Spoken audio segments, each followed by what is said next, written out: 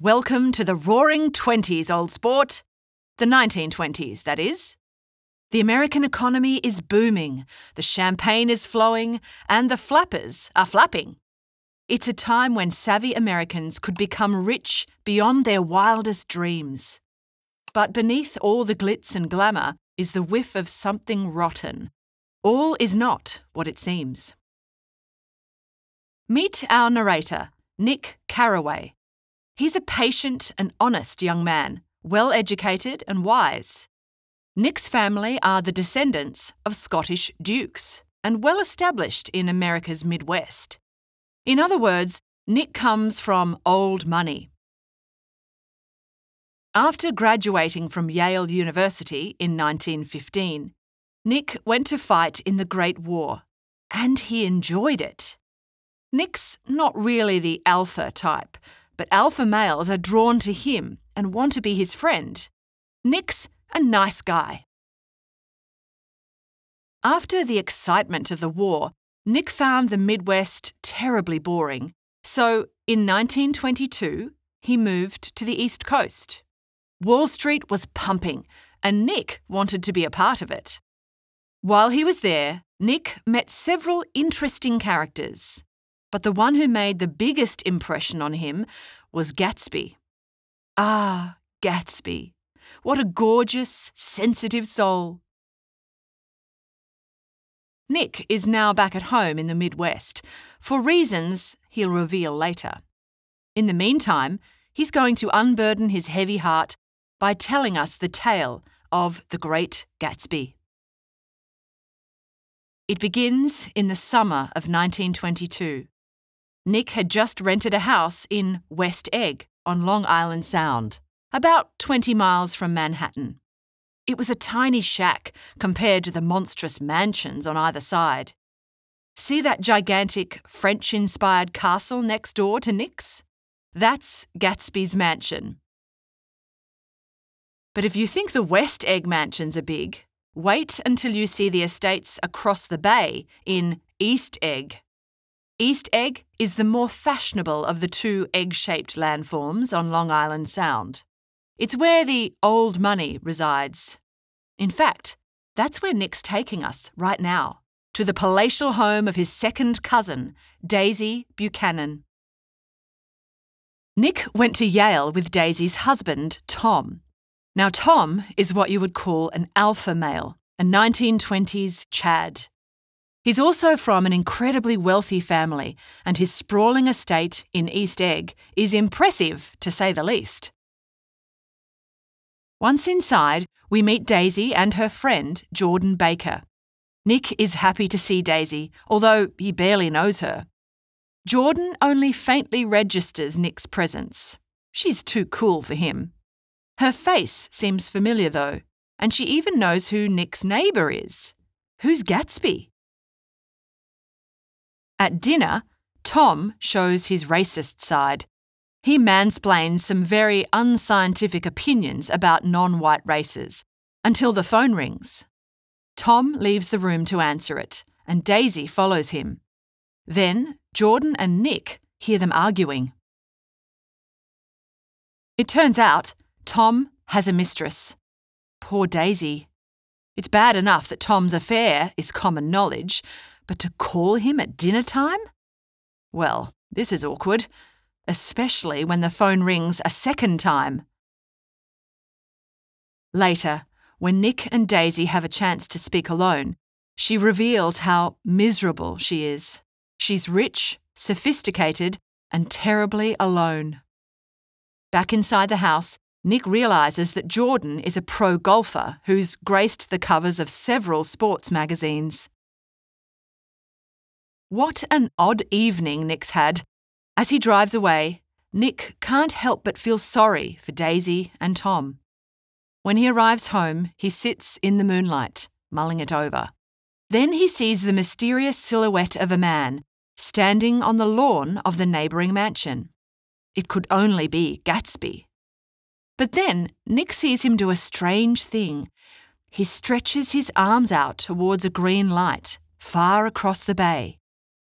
Was he just stretching? Or was he reaching for something?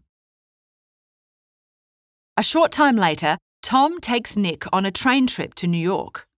On the way, they stop by the Valley of the Ashes, a filthy industrial wasteland that lies between the Eggs and New York City. Tom basically forces Nick out of the train. He wants Nick to meet his mistress. Like Nick has nothing better to do. Myrtle Wilson, the mistress, is married to George Wilson, the owner of a garage. George is a spiritless young man who has no idea about his wife's affair. Tom shows up under the pretense of selling George a car. A bit brazen, don't you think? When Myrtle appears, she walks by George as if he were a ghost. But the chemistry between her and Tom is obvious. Poor George must have ashes for brains. While George is out of the room, Tom and Myrtle arrange a rendezvous at their apartment, or love nest, in New York City. How cosy. Tom even buys her a puppy on the way. Well, the rendezvous turns into a party. Myrtle invites her sister Catherine, as well as the McKees from the flat below. Poor Nick, who'd tried to excuse himself earlier in the afternoon, ends up getting wasted on Tom's whiskey. It was all fun, games and gossip until Myrtle taunted Tom by repeating Daisy's name. Tom broke Myrtle's nose for that. Party's over, folks. But, as we all know, that wasn't a real party. Only Gatsby throws proper parties. And soon enough, Nick is formally invited to one. Now that's what you call a party. Except Nick doesn't know anyone among the crowds of glittering socialites. Isn't that the worst feeling? Luckily, Jordan Baker rescues him from being a complete loner. As Jordan and Nick make their way around the gardens, they hear all sorts of juicy gossip about their host. Apparently, Gatsby killed a man once. Wasn't he a German spy during the war? Is he related to German royalty? Well, according to a friend of a friend, Gatsby grew up in Germany. But wasn't he in the American army too? Where is Gatsby, anyhow? Jordan and Nick look for him in his vast Gothic library. They encounter a curious, owl-eyed man, but no Gatsby. At around midnight, when the party was really cranking, a man recognises Nick from the war. Then the man invites Nick for a spin in his hydroplane in the morning. After a moment of confusion, the man finally introduces himself as Gatsby. Ah, Gatsby. His beautiful, warm smile puts Nick totally at ease. But Gatsby has to excuse himself. Chicago is on the phone. Gee, he does business at funny hours, doesn't he? A short time later, Gatsby requests that Jordan Baker join him for a private chat. Is Gatsby stealing Nick's date? At around 2 a.m., just as things were winding down and getting messy, Jordan and Gatsby emerge from the library.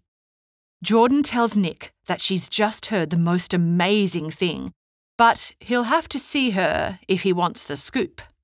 She tells him to look her up in the phone book. No cell phones in those days. When Nick bids Gatsby goodnight, they're interrupted again. This time, Philadelphia is on the phone. He must be super important. Once Nick escapes the chaos of a last-minute bingle in Gatsby's driveway, he looks back to see Gatsby waving a final farewell from his porch. But Nick doesn't want you to think that the 3 nights he's just described are all that absorbed him that summer. He also worked hard, fell in love with New York, had a fling with a girl at work, and started dating Jordan Baker. It wasn't true love, more like tender curiosity. Jordan was a liar and a bad driver, but she charmed him. Although it turns out that Nick wasn't entirely free to love Jordan, or anyone else for that matter. He still had a girl back home to whom he wrote letters signed Love, Nick. Nick insists that he's an honest guy, but his actions seem to say otherwise. Can we trust our narrator?